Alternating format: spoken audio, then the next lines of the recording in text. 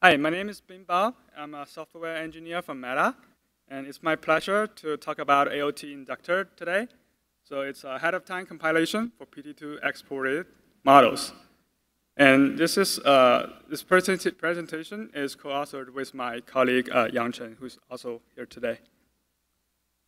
So earlier this morning, you heard from my colleague Mark, who's trying to persuade you that using Python for inference is all you need.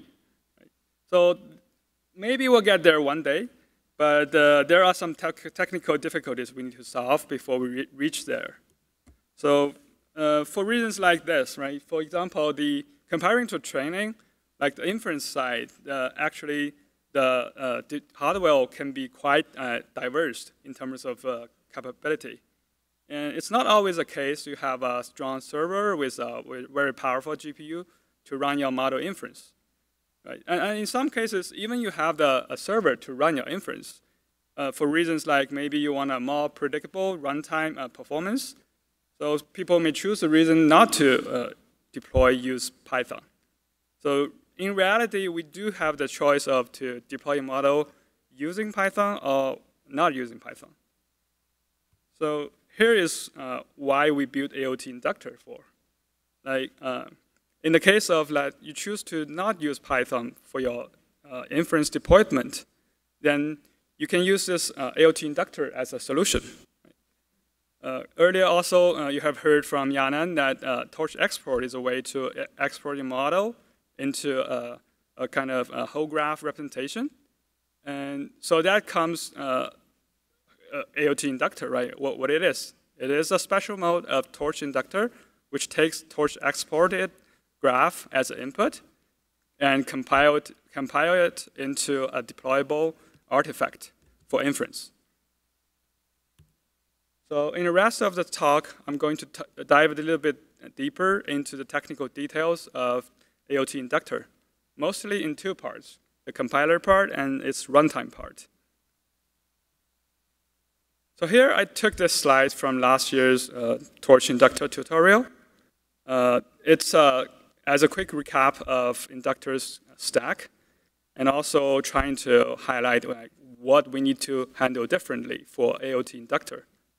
Like, don't try to read every word here, but as roughly speaking, from left to right, it's the order of the TorchInductor different components. The one on the left is think it as doing like input normalization. And also after that, we have IR lowering, and we do optimizations. And towards the end, we have code generation. Right? So think about it as stack, and comparing to the default JIT mode, what do we need to build differently for AOTInductor? Right? Here, inputs is different. It's coming from torch.export. Largely speaking, it's still similar to what we have seen received from as a JIT mode. There are some implementation details differences I won't get into in this talk. So roughly speaking, input stays the same. And for the lowering and compiler optimizations, there's no reason we should not reuse those, right? So it gives us all the performance benefit from the current default JIT inductor. So we really try to reuse those. But when it comes to code gen part, we have two parts. One is called a wrapper code gen. It's generating all those outer code that does things like call the kernel, allocate buffer, and those kind of things. Currently, in the default mode, it's generating Python code for that. And also, we have backend code gen. And we have actually two backends. One can generate a Trident code for GPU. One can generate C++ for CPU. If you think about AOTInductor, because we are getting rid of Python in the picture, so we cannot simply reuse this current default code gen. We have to do something different, which I will explain in later example. And also keep in mind that we have two backends which can work both for CPU and GPU.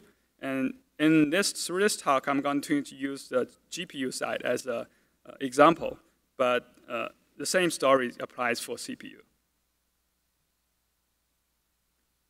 So when we actually change the inductor's code gen part, we do have this very important design principle in mind, which is we try to reuse the JIT inductor as much as possible. Not only that gives us all the optimizations for free, but also it reduces the chances to make mistakes. Right? So it makes like a verification and bring up much easier. Next, I'm going to explain like what the JIT inductor is going to generate as its wrapper code and kernel code, and what actually the AOT inductor will generate differently.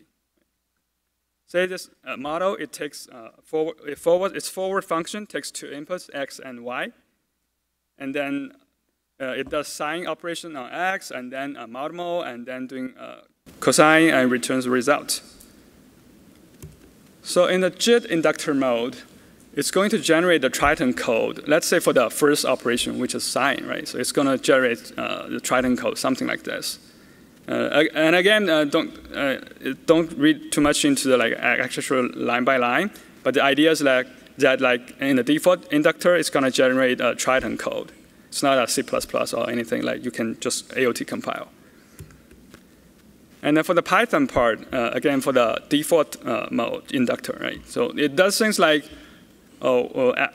manage CUDA streams and allocate temporary buffers through things like empty threaded, and invoke the Triton kernel you just saw for the sine operation. And also remember there was a modmul after that. Then we actually, the generated code is going to call it as an external kernel. And also it does things like reuse buffers through buffer memory management. So all those things are done in Python. In order to make it AOT ahead of time compile, we actually change all those into C++ instead. And luckily, we have like all those Python operations, almost all of them are backed by some kind of C++ implementation in PyTorch. So now this is what AOTInductor will give you. So for example, if you remember earlier, you saw the string management. So we can still do that in C++. And I'm going to skip the kernel part for now. But also, like if you look at things like modmul, you can just call it through C++. And also for buffer resetting, you can do the same. And for the kernels, remember we were generating Tritons in the default mode, right? So now what we do is we utilize that Triton code, but ahead of time compile it into the actual the cubing files, and we save those results kernels as cubing files. And then we generate a code to load those CUDA kernels at runtime, and actually also generate code to launch those CUDA kernels at runtime, as you can see highlighted here. So that's what we do in the compiler part. We just compile everything, your model, export it, and then compile it into C++. And we call C++ compiler to compile it into a shared library. Now let me talk about a little bit about the runtime part. So just simply giving you a .so may not be sufficient enough for your actual deployment. We also took ideas from AI templates, runtime design, and we designed this runtime for AOTInductor, which it does things like multi-threaded model serving. So it does have a thread pool that can run multiple instances of the just compiled AOT compiled model. And then those models can share all those weights because for inference, all the weights are constant. And there's no point to make a duplication of those weights. All those should really be shared. And in the case of GPU, we also leverage CUDA streams to increase concurrency. So when you have different instances of your model, each of them can run on different CUDA streams. So now let's look at an example, like how would you actually use it, right? Like it's because it's ahead of time compilation. So in the Python part, you just call something like torch.export .AOT compile, feeding with your model, with your example inputs, And you also can specify things like which dimension is dynamic, and also you can pass in different compiler torch inductor options. So after that, you should get a compiled library. The compiler library will contain the compiler model and also the runtime I just was talking about. And then supposedly, like you want to deploy a model in a C++ environment. Right? What you can do is we actually provided a utility class that can help you to load the just compiled.so file, and then you can just simply run it like the example here, feeding your inputs, and it will give you the outputs. So how about the performance? Right? Let's look at some numbers here. So similarly to previous talks, this number is taken from our open source the dashboard, performance dashboard. It's an inference number with static shapes, also evaluated on the 3 benchmark suites we have been using. So if you look at the pass rate, on Hugging Face and team, we have reached like over 90% passing rate. It's a little bit lower on the TorchBench side, and because of the diversity of its model architecture. And also worth to pointing out that when we compute the pass rate for TorchBench, we have excluded those benchmarks with dynamic control flow, which we cannot support just with export, right, at that moment. So also listed the geomean speedup, and as a comparison, I listed the default JIT inductor speedup, both over eager. So as you can see, AOTInductor does provide better performance, mostly coming from the fact that we have removed Python from the picture. Again, for TorchBench numbers, because we're doing geomean and we haven't reached a very high pass rate, so the number is a little bit skewed. But in general, like it's better than the default JIT inductor. If you want to try it, now it's available on the PyTorch Nightly. Please give it a try if you feel interested. And we're also working on a tutorial, give more detailed instructions on how to use it. And last but not the least, I want to take this opportunity to thank the Intel PyTorch team for their contributions to the CPP wrapper code gen in TorchInductor, which is a critical part of this project. And that concludes my talk. If you have any questions.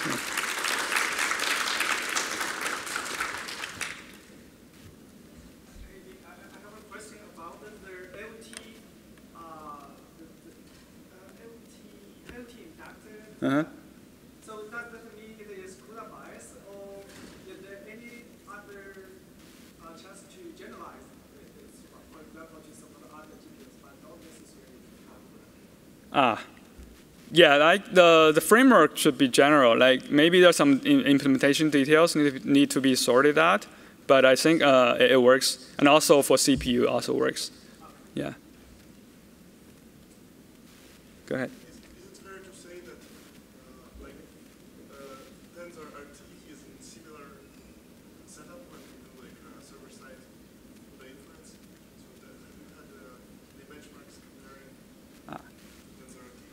Yeah, I haven't in particular compared the numbers with them, but the idea is like once you export, I guess people can pick whatever they want to use. But the AOTInductor is more like PyTorch native experience, so it's part of PyTorch.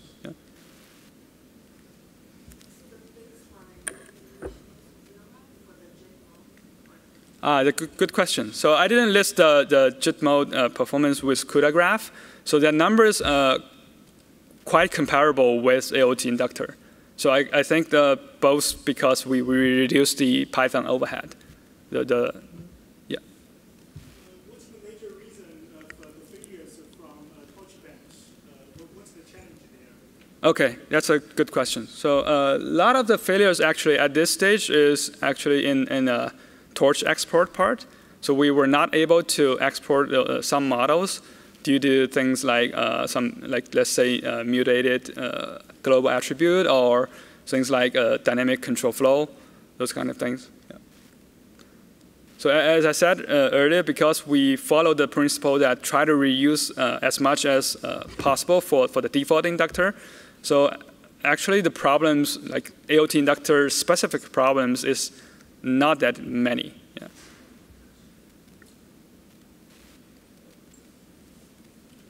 OK, if there's no more questions, this concludes my talk. And if you are interested in talk to me, I'll be in here. And thank you.